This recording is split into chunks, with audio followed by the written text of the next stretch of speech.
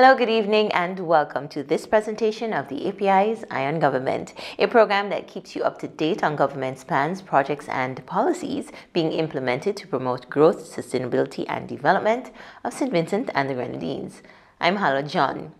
On this evening's program, St. Vincent and the Grenadines plays host to the 7th meeting of the OECS Council of Ministers in Education. We'll bring you highlights from the opening ceremony. On the heels of the 5th anniversary of the AIA, we'll explore the operations of local company SVG Air. Then it's fine dining with Marvin Oliver and the students of the St. Vincent and the Grenadines Community College. And later, seafood stocks are being assessed in a new study. More on these stories will follow Newswatch with the API's Marvin Oliver.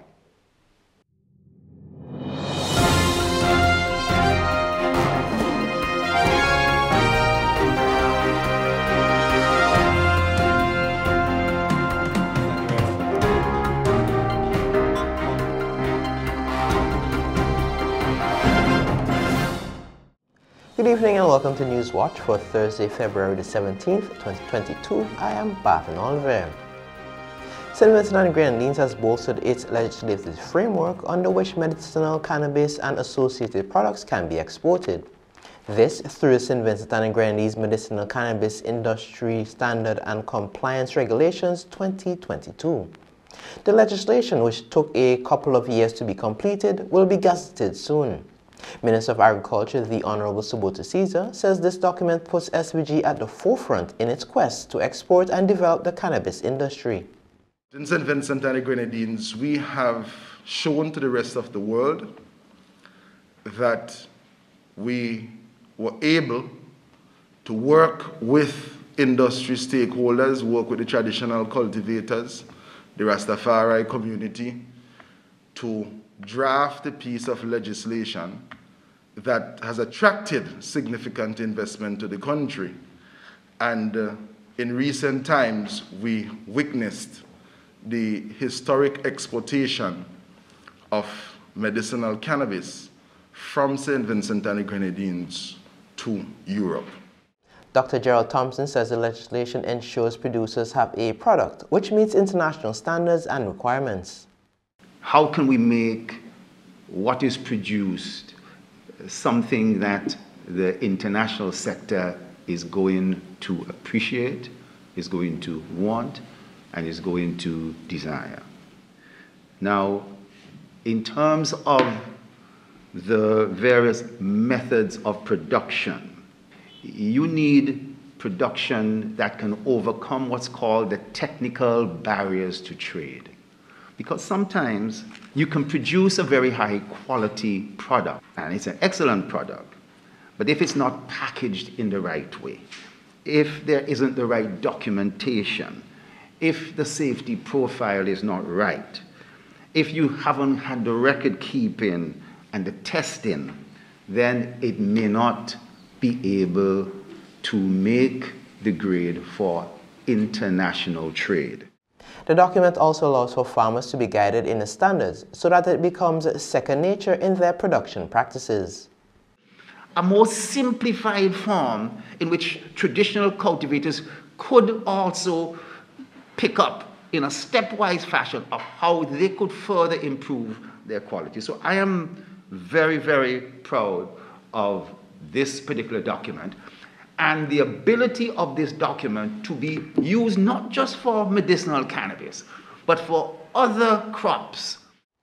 The culture and heritage of St. Vincent and the Grenadines was displayed in fine style by Vincentian entertainers at Expo Dubai 2020.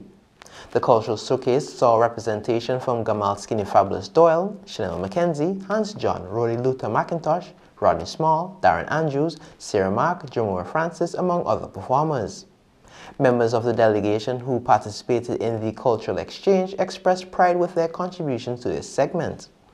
Cultural Ambassador and Production Manager Rodney Small says representations were well received by patrons. All our performances were well received, our venues were full to capacity.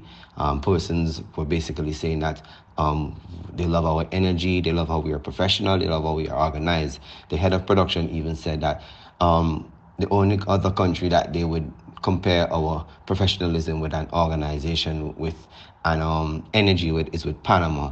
There are other patrons who said, you know, it's some of the best performances that they have seen since they were at the expo.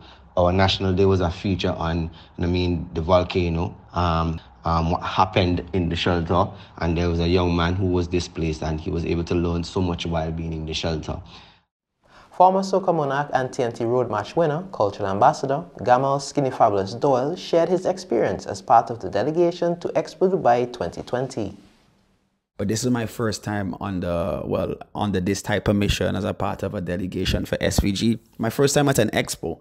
And just as a visitor, that was pretty amazing to just be in this huge but diverse space called the Expo Village. And it's 192 countries all being represented by booths and pavilions. And you walk into somebody's pavilion and then you're kind of seeing or getting a slice of their culture, their innovations, their technologies, you know.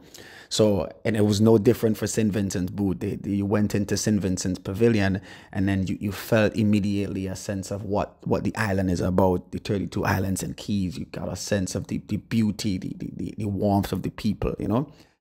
As the OECS ECCB International Netball Series continues in Dominica, Team SVG continues its winning ways in their quest to be crowned the new champions.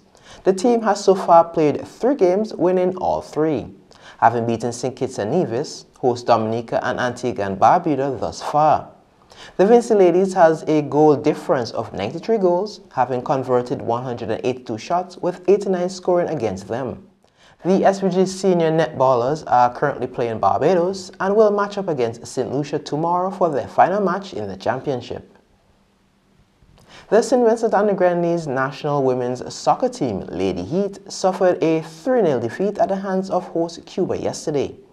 Team Lady Heat is partaking in the CONCACAF Women's Qualifiers to seek qualifications to the FIFA Women's World Cup in Australia and New Zealand 2023. The team is set to play their home game against Haiti on Sunday in Cuba, as the COVID restrictions do not allow Vinci Heat to host. The Group E matches will continue in April when Lady Heat come up against BVI and Honduras. And this is my News Watch. I am Bhavin Olver. The API's Iron Government continues with Hala John.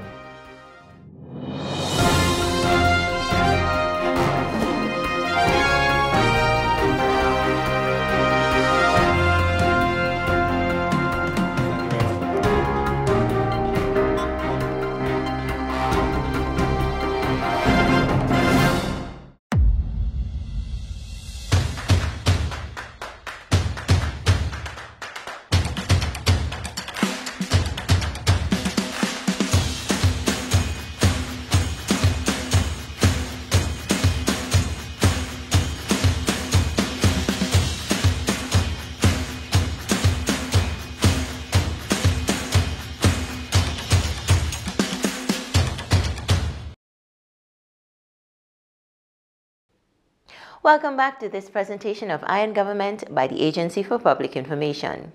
Education in Extraordinary Times, from Vulnerability to Resilience, is the theme of the 7th meeting of the OECS Council of Ministers in Education, currently being hosted in St. Vincent and the Grenadines. Earlier today, the opening ceremony was held at the NIS Conference Room and saw the Minister of Education and incoming chair, the Honorable Curtis King, along with local and regional education officials, paving the way for the 2 days of discussions. We'll learn more in this report. The 7th meeting of the OECS Council of Ministers of Education was held amidst the backdrop of COVID-19, climate change, and the steady progression of digital technology. Host country St. Vincent and the Grenadines officiated the opening ceremony, which saw a number of education officials addressing the ceremony virtually. Minister of Education and incoming chair, the Honorable Curtis King, pointed out that the meeting is being held at a crucial time and urged the ministers and officials to capitalize on the opportunity to build capacity in meeting the current challenges through the advancement of technology. Our meeting will provide a platform for the sub-region's ministers of education and other stakeholders to reflect and exchange ideas on the current state of our education and to strengthen the regional coordinated response to the challenges facing our education.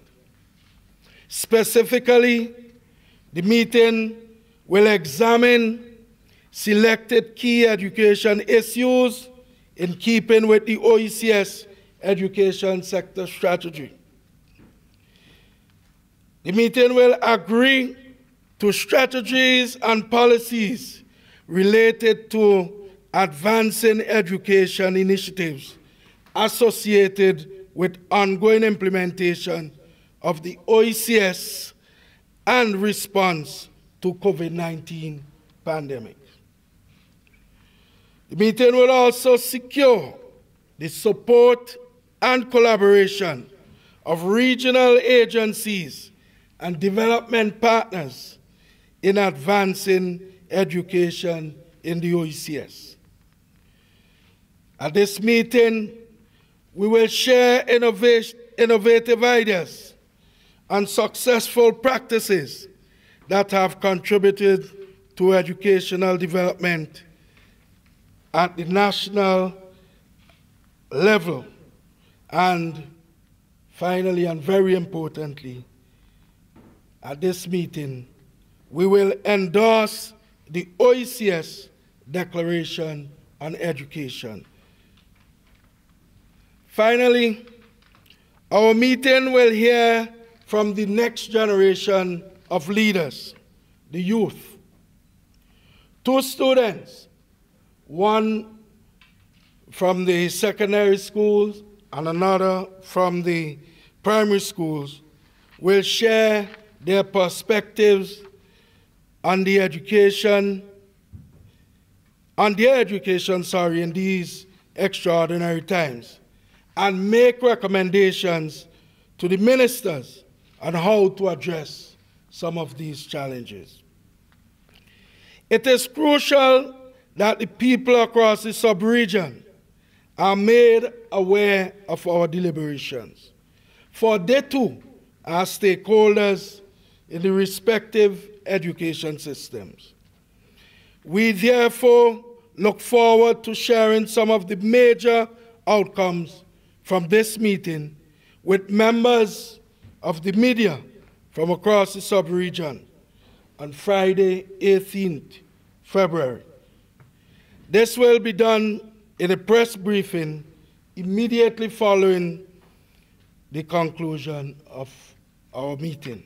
Director General of the OECS, Dr. Didicus Jules, also emphasized the importance of resilience in boosting the education system within the region, noting that it is necessary to rethink, reshape, and transform education while reducing adherence to tradition but embracing innovation. The pandemic has exposed the inequities and antiquities in our current education system.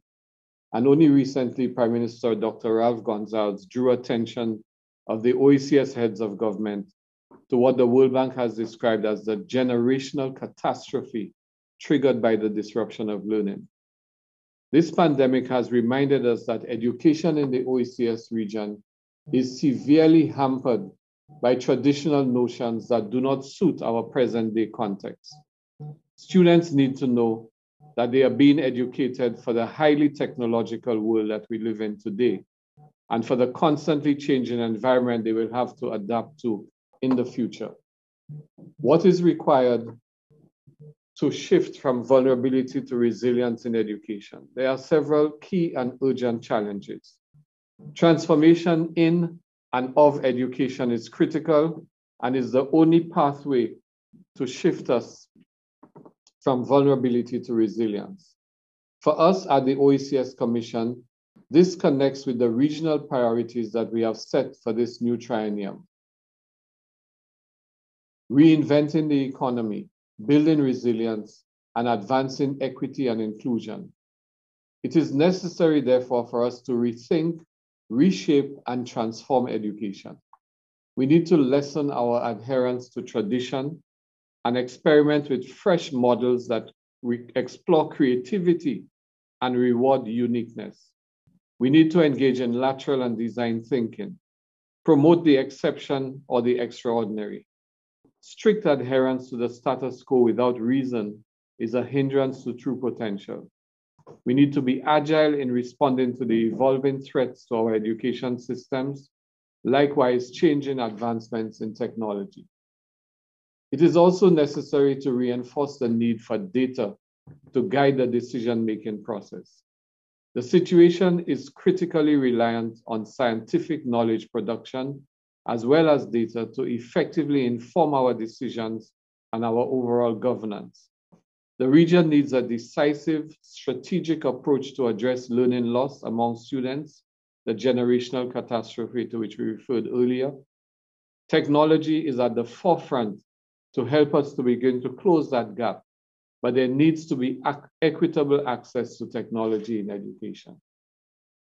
Of major concern is the need to change the examination-driven culture, which is negatively impacting quality instruction to a more inclusive, relevant, and evidence-based model. And this does not mean doing away with examinations. It simply means making more use of formative assessment in addition to summative assessment. And we are working assiduously on concrete proposals for the consideration of ministers, which, if agreed, will be forwarded to all relevant partners for action.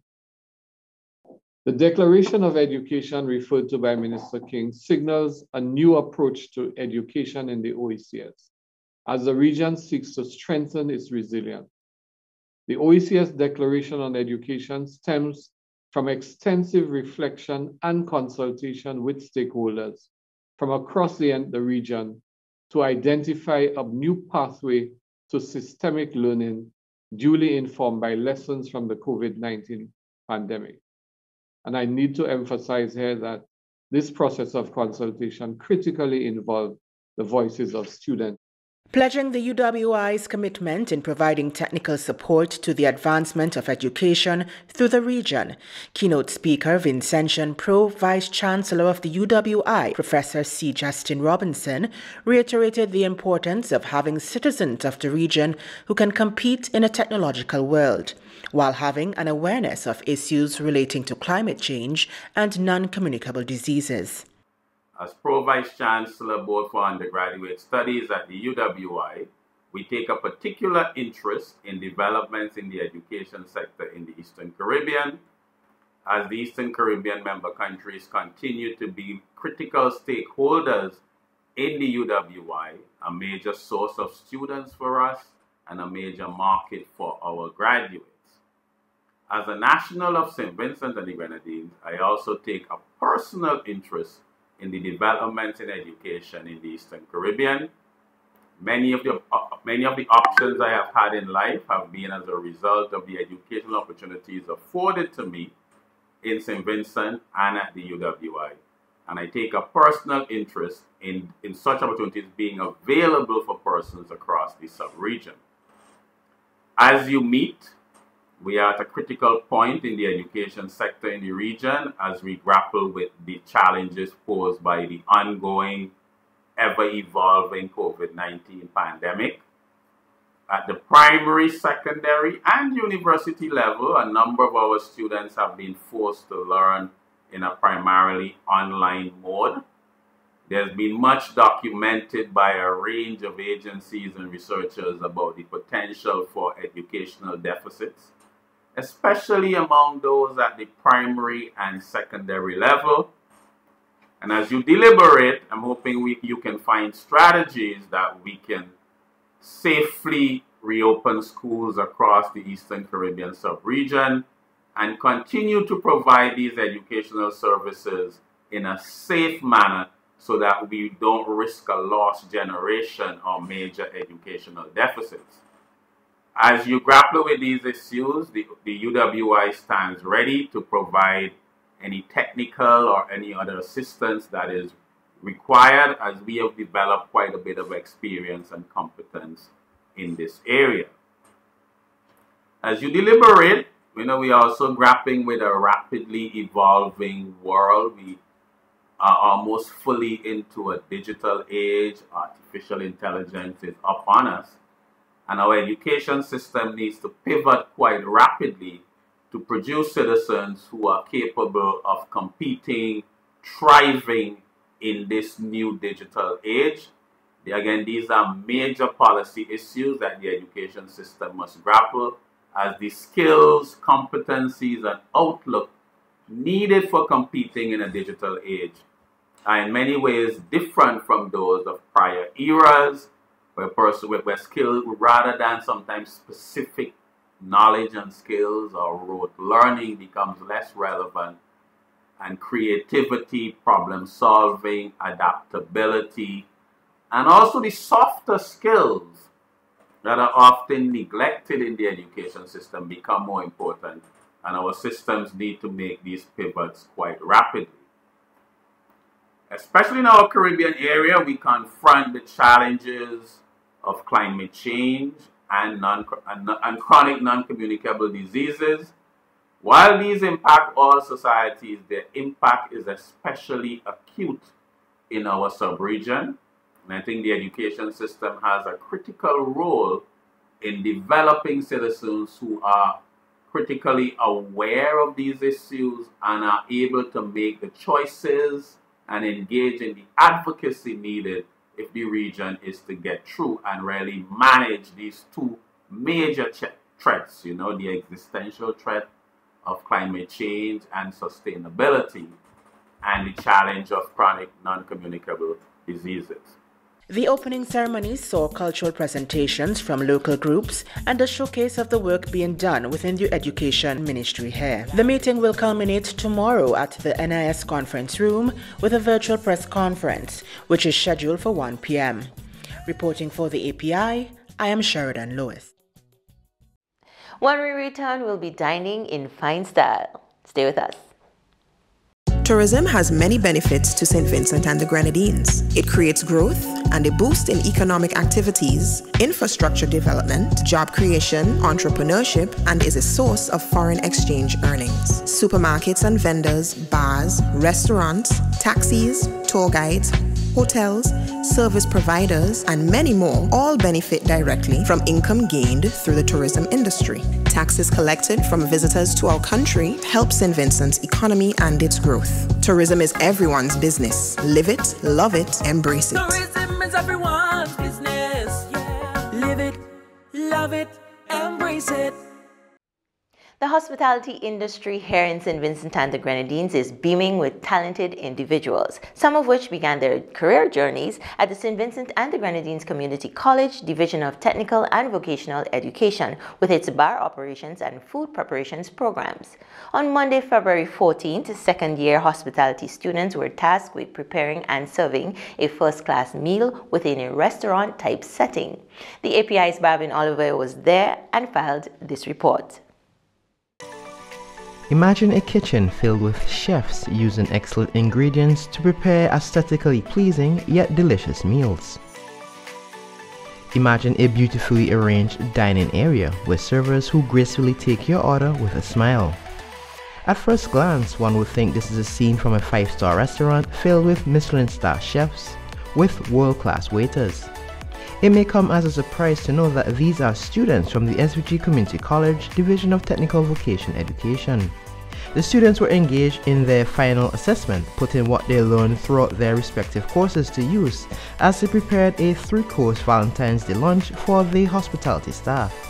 We begin in the kitchen where we met with lecturer of the SVG Community College Division of Technical Vocation Education, Edson Davis, who told us what was on the menu and exactly what is taught and how they are able to foster creativity among students. Well, today we are going to do something for us, our hospitality staff, seeing today's Valentine's, so I'm teaming up with Mrs. Cornbatch service group. So we're going to do a scrumptious meal, 3-course meal, which consists of an entree, an appetizer, and a dessert. For the entree, they're going to have a grilled barracuda with mango salsa, garlic herb butter, and so on and so forth. Right, also sweet potato mash. For the appetizers, we're going to have a carrot ginger soup, just with a slight hint of ginger. Also a spring roll, right, with a sweet and sour garlic sauce. And for the dessert, we will top it off with a panna cotta. Well, yes, everything here is about standards. I mean, standards is what run in the hospitality department. I should say the hospitality industry. With standards, it goes along where you have to practice safety, sanitation, and hygiene. There's a way in which you plate, and so on and so forth. So therefore, that the standards have to be kept And standard is one thing that we teach here very strongly at our institution.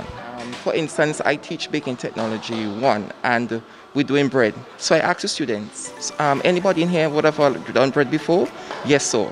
So tell me how you do bread. So they say the way out this and the way out that and so on and so forth. But they don't know there are 12 steps in bread making, 12 long steps in bread making. So that is one thing that the students don't know about. So persons, as you quietly say, that persons come in here with a background from their home and would have went before, but there are a couple more things that you need to learn here when you come. Things like blanching. So you blanch your food, you have to shock them. What is shocking? To slow down the process of cooking so that you will get a crunch. So it will be the word al dente. You know, so things like that they don't know. So that is why we are here to teach them about these things. I always tell my students that we are competing against each other. I mean, there are persons out there that went and get more training that they had. But what we do here, we strive for excellence. And what we do, we ensure that we train them in a specific way. So when they go out, they will be marketable, right? And even if they don't have employment, they can gain employment from themselves. For instance, they can do bread and sell in the community. That is a way to start. They could also do panna cutters and so on and so forth. So we try to make a whole holistic way of them, not by just entering the workforce, but also gaining employment for themselves. For example, today we are doing a carrot soup, right? There's a recipe, yes, but we're going to put a hint of ginger to it.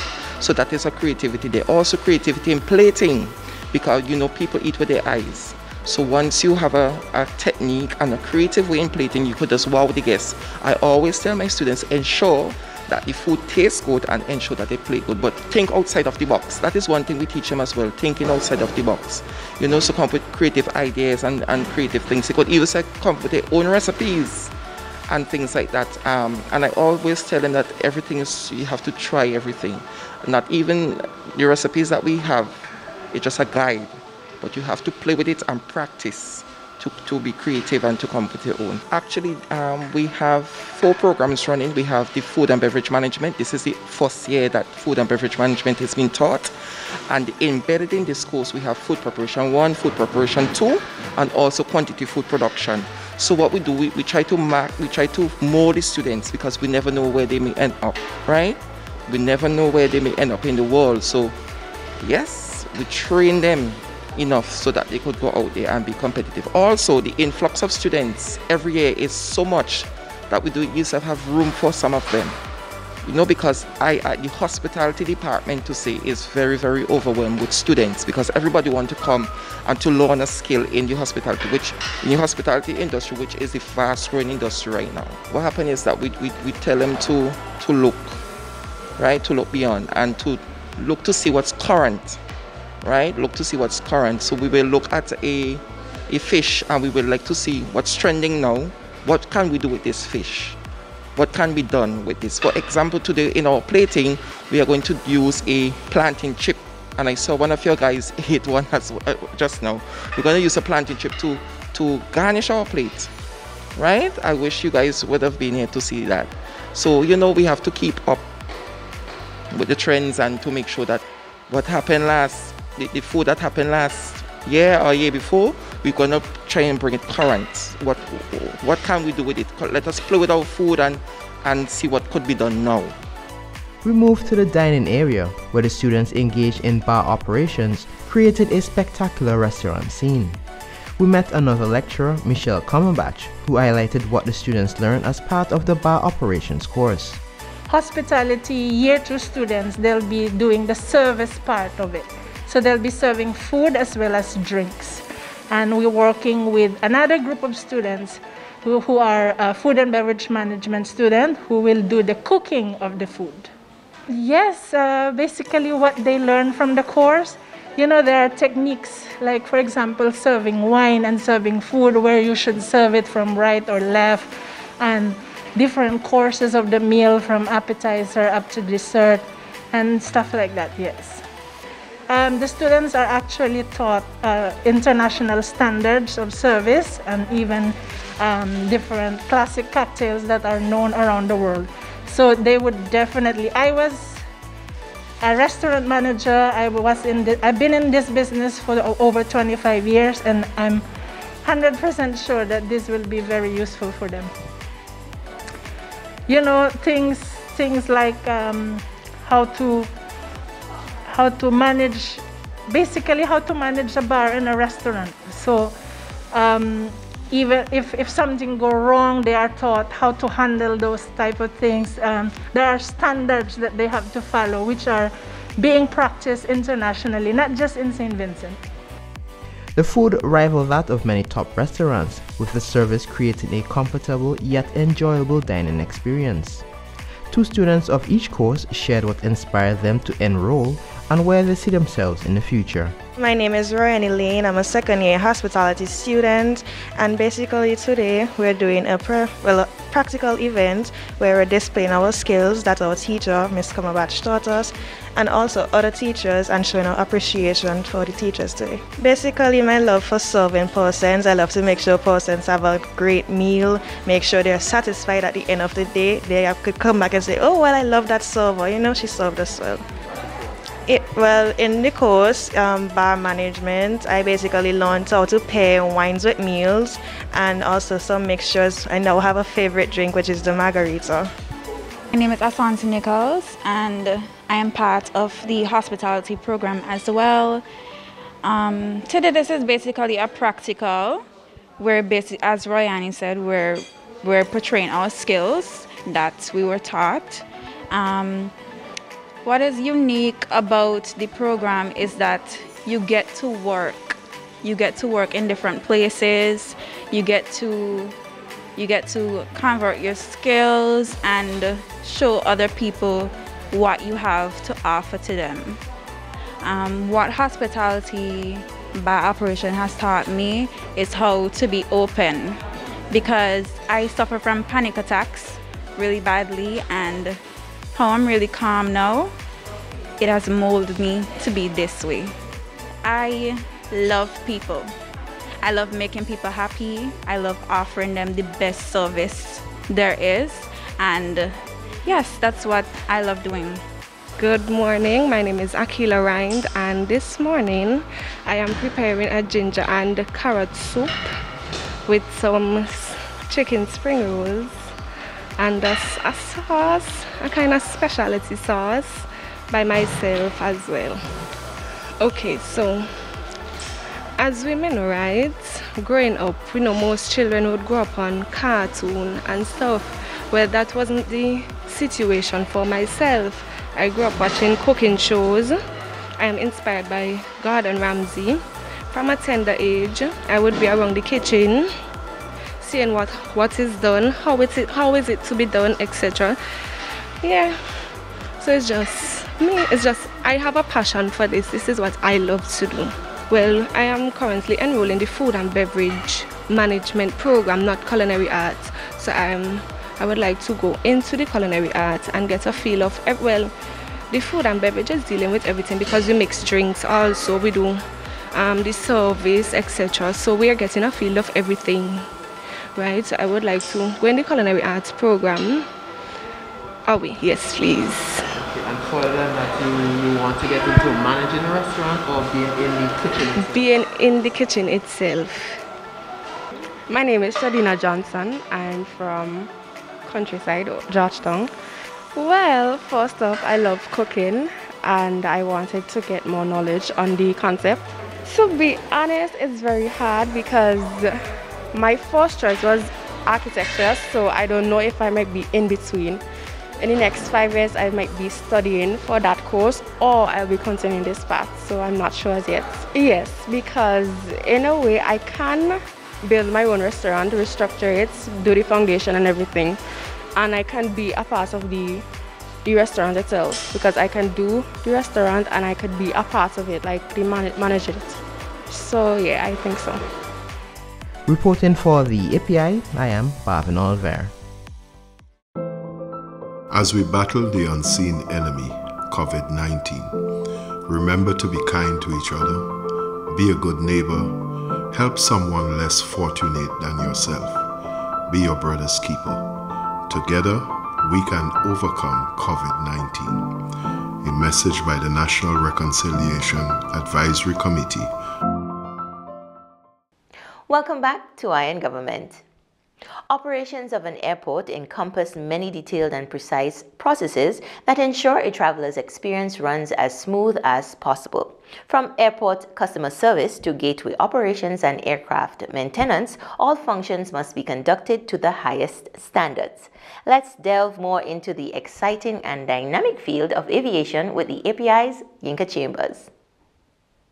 Aircraft maintenance is one of the most important activities that aircraft airlines and owners should maintain and never underestimate.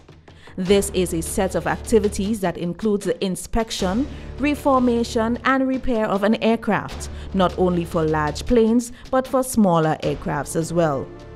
The rules in aircraft manuals set the standard for maintaining your aircraft in order to uphold compliance.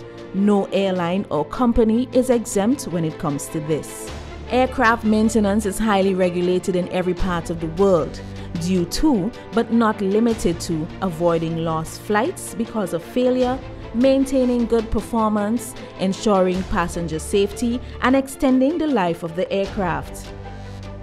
Touring this integral part of the Argyle International Airport, the API sat down with aviator Jonathan Palmer, who explained how moving from Arnisvale to Argyle improved the overall functioning of operations in the maintenance department. The transition from E.T. Joshua was welcome and overdue.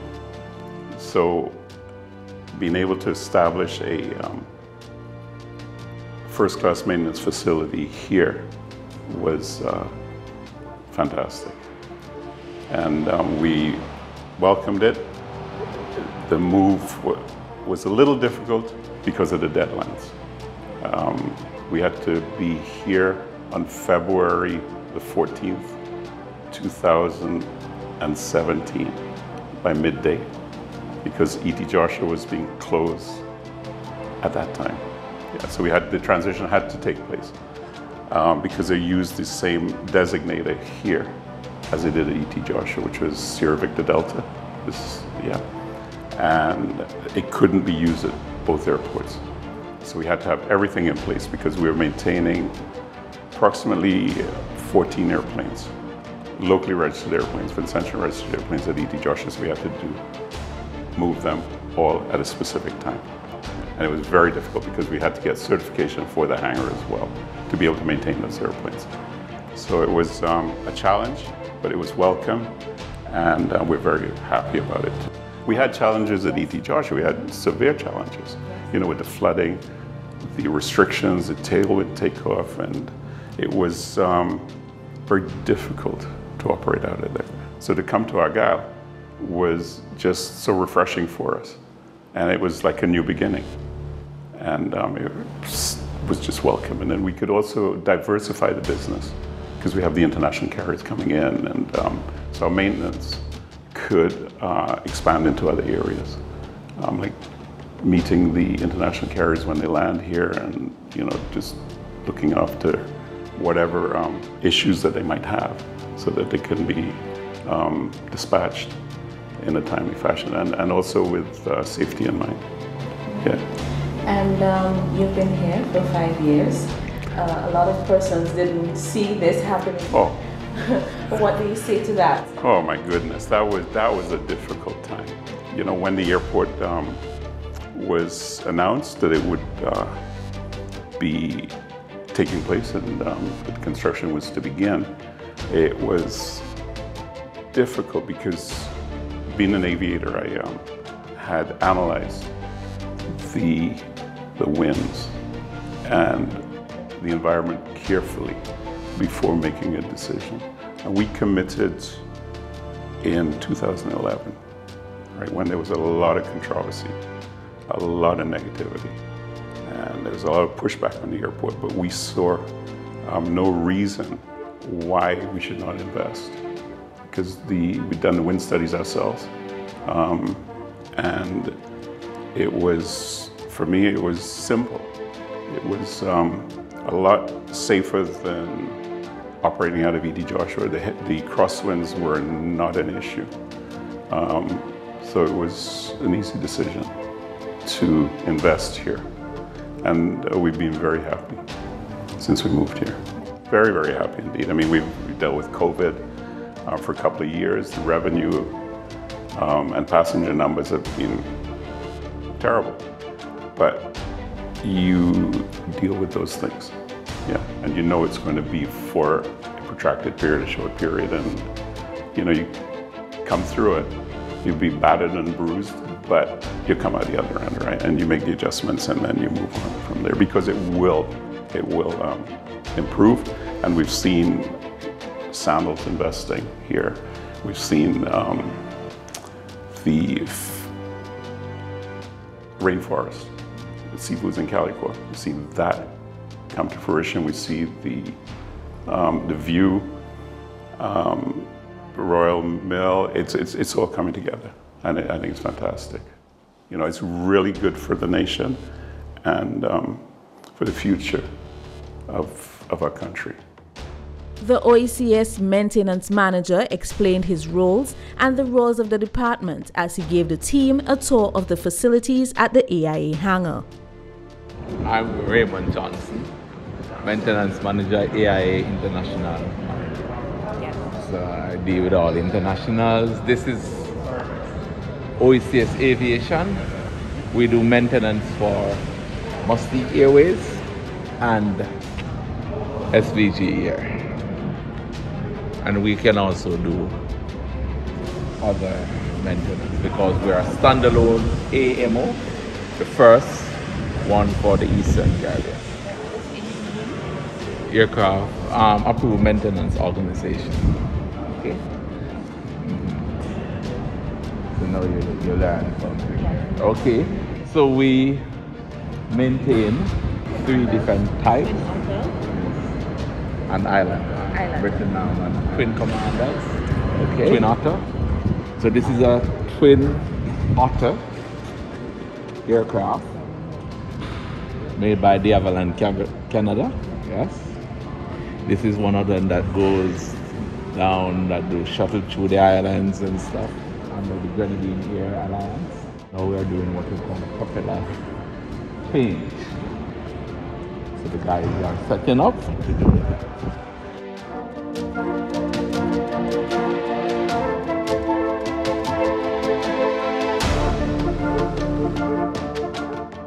So you have the stores, the supporting stores for the aircrafts, both sides. So that's Mustique area, that's SVG air stores. So it stores the aircraft parts, the control stores, the control. Raymond, did you ever come in when you were at E.T. Joshua? No. No? I didn't know St. So you had Vincent. okay. I know St. Vincent through Caribbean Airlines, where they came here and used to come. So we went kind of a Wednesday 2 years as a flight engineer. So you're stationed here, you live here now? Yes. Okay. So how are you finding that? It is good. Where did you move from?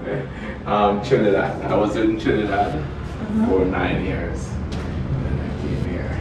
I'm a Caribbean refugee. And then this is the quality office by the police for the organization. Keep us in line. And he's also a Johnson from Jamaica. Oh wow. That's nice. The quality manager is Stefano Johnson.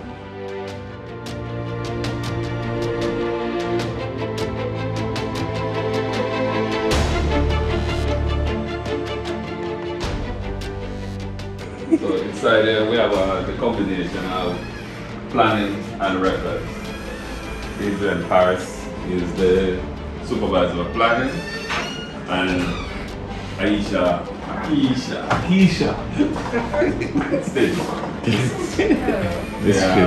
Yeah, the records supervisor. This is where, when we correct everything that these guys mess up outside. Not because what happens is, although they are good at what they do in terms of fixing the airplane, aircraft is not deemed to be airworthy. unless the paperwork is right.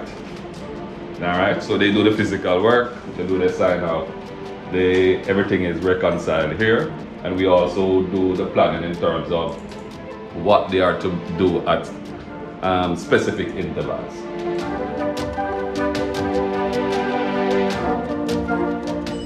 And you know that aviation is highly regulated, and everything that we do there must be done to a particular standard. And she ensured that all our technical data is current at all times to meet our regulatory obligations. She's quite efficient at what she does.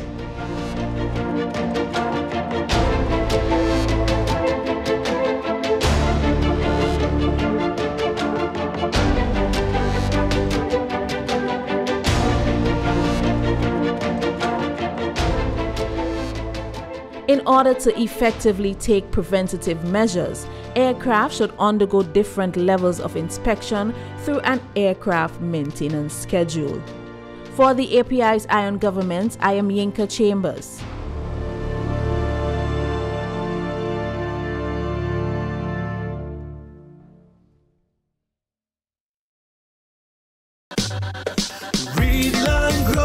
Children are the future, help them read, learn, grow. Only reading is the key, so help them read, learn, grow. Let's show them how much fun it is to read, learn, grow. So parents, you play a part.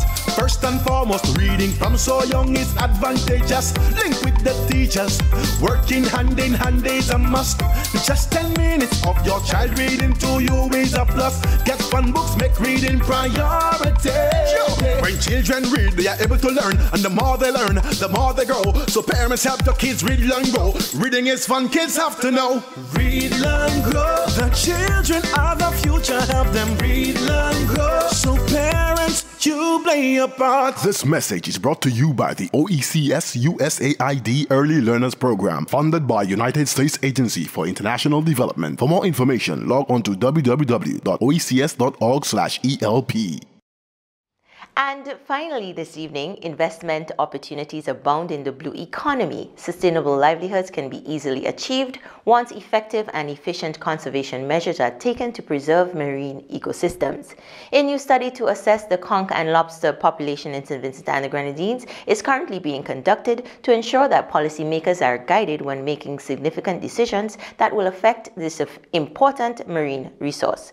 The API's Inga Jackson tells us more in this report. Seafood plays an essential role in feeding the world's population, and without a doubt, St. Vincent and the Grenadines depends heavily on the food from the sea. As the government continues to tap into the blue economy, steps are being made to preserve our marine resources.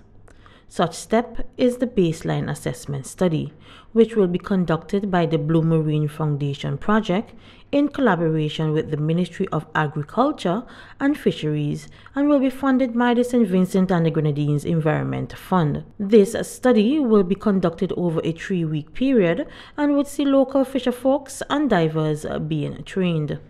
Speaking at a modest launching ceremony, Senior Fisheries Officer Chris Isaacs highlighted the benefits of blue economy here in St. Vincent and the Grenadines and other Caribbean islands, and the importance of the baseline assessment project, especially to conch and lobster divers. A World Bank report in 2015 stated the average annual losses by OECS countries from extreme weather events in the period of 1993 to 2012 range from about 1% here in St. Vincent and the Grenadines to 9% in Grenada. Yet, the ocean and coastal space provides a unique comparative advantage to unlock the contribution of the marine-based assets to employ and raise GDP growth. Such an approach is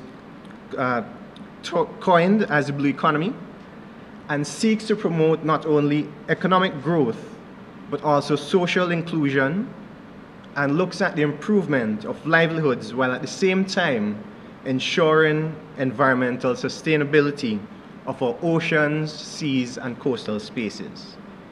The blue economy can include a range of sectors, obviously fisheries, but we can also look at tourism, transportation, and even renewable energy, all of which represent an opportunity to derive greater value from traditional sectors and create new value through technological and social innovation, all the while improving on environmental sustainability. Now, the extensive area of our marine and coastal space, and of course associated living and non-living marine resources, presents numerous opportunities for us here in St. Vincent and the Grenadines to not only bolster our economy, but also to begin recovery from our COVID-19 pandemic that has been going on, as well as our volcanic eruption that took place last year, April.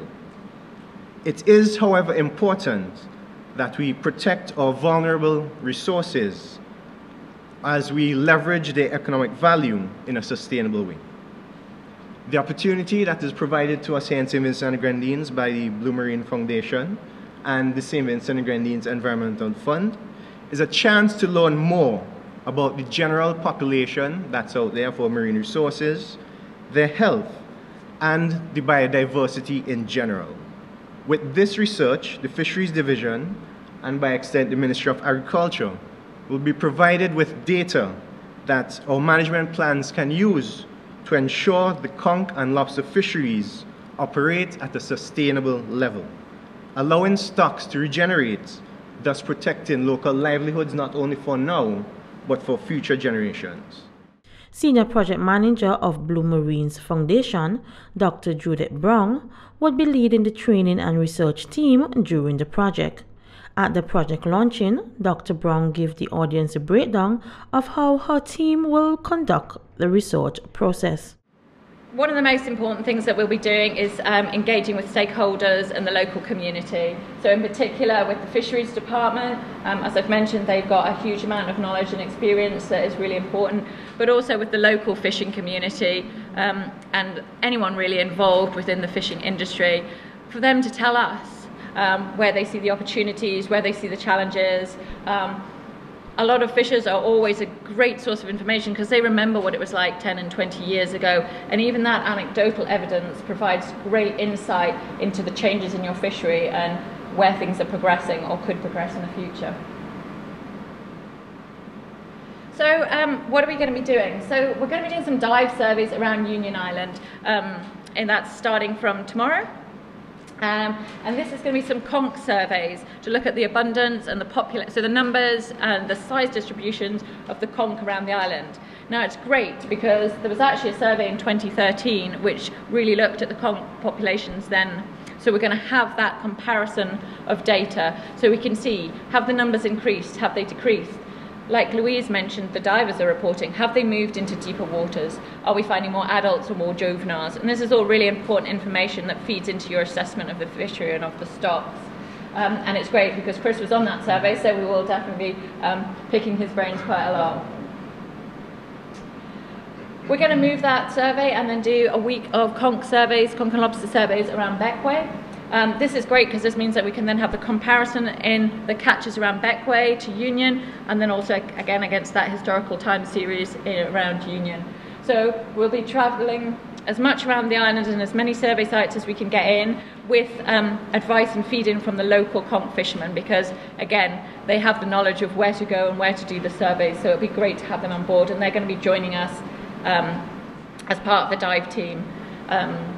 And we will also be doing a few areas in the Bequia reef systems, and that is going to be looking at the abundance of the fish, the numbers of the fish, and the different diversity of fish species in those reef habitats, looking at the health status of the reef, but also looking at the sort of commercially important species, so the ones that people take to eat, your groupers, your snappers, and things like that. And then there's a couple of areas around St. Vincent that we're going to be focusing on. This is the South Coast Marine Park, where we've actually been fortunate enough to be in the water already so far, and I am blown away by the size of your barrel sponges. That's been really phenomenal to see. But there's also a really great diversity of fish that we've seen so far, and a good abundance of quite a lot of juveniles, which is also really nice to see. especially juvenile parrotfish. So it's too early to say, we've only done a few dives, but that could be a really nice sign of the ban that the Minister has passed through actually starting to have some impact on the reefs, and parrotfish are a really important species for your reef health. So hopefully that's a good sign, and we can look at that obviously once we've got more data. And then this is a proposed Leeward Coast Marine Protected Area, and we've started to do the surveys up along the shore and the reef habitats. But we're not just focusing on the reefs. So for every time we do a dive, we're actually doing 2 surveys, one within the reef habitat and one within the seagrass habitat nearby. And that's because they both have different functions and are both really, really important. Seagrass are critical for juvenile fish, but also I'm sure a lot of you heard about their importance in drawing carbon and therefore protection against climate change. And potentially, you know, if it's a growing field, it may be an area to get money for protection through carbon credits, a bit like they have carbon credits for trees on the land. It's an area that's being investigated more and more and starting to become a real potential for bringing revenue into places for protecting those important areas. Minister of Agriculture and Fisheries Honorable Saboto Caesar expressed his gratitude to the Blue Marine Foundation for partnering with the ministry and said that many families, particularly those who are involved in the fisheries sector, will benefit greatly from the baseline assessment study. We decided to establish a public-private partnership for all of the landside facilities in Oya, in Caliacua, Kingstown, Barley, and Chateaubelair has come on to the table, Bequia, Canawan, and Union Island. I want to thank and to congratulate all the investors who have partnered with us over the years. And we have seen in the statistics the exponential growth that we are currently experiencing. And when you look at livelihoods of many of the communities involved in fishing, they will tell you that even though they are in the middle of a pandemic, that they are not seeing significant declines in their income streams. We have a total ban on the capturing of turtles. We have a ban on the taking of the parrotfish.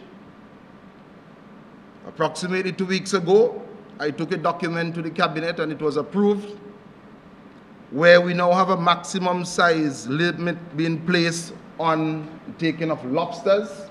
So there's a minimum size and a maximum size, and this has been recognized as a best practice by the CRFM, and there's a letter to that effect that I will share with the media at some point. We are working on several protected areas, coral restoration, and very soon you're going to hear a big announcement that we have signed on as a country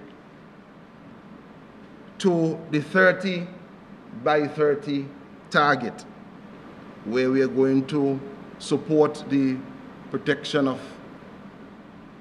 a large percentage of the global biodiversity by 2030. The technicians are doing excellent work in monitoring, and I am going to ensure that with the growth that we are seeing in the fisheries, that you receive more staff members to ensure that when you leave an excellent guide for us, we can have people to monitor as we go forward. We are completing our work on the draft fisheries bill. In fact, the cabinet has granted approval for the consultations to take place, and that will begin very soon. I want to encourage the young people who are listening not to shy away from the value chain being created in St. Vincent and the Grenadines in fisheries. The baseline assessment study was launched on Monday, 14 February at the Beachcombers Conference Room. For the API, I am Inga Jackson. Thanks for joining us. That's all we have for this edition of Iron Government by the Agency for Public Information. If you missed any of our programs and want to catch up, please visit us on our social media platforms. Do join us again on Saturday for Inside Story. I'm Hala John. Have a wonderful evening.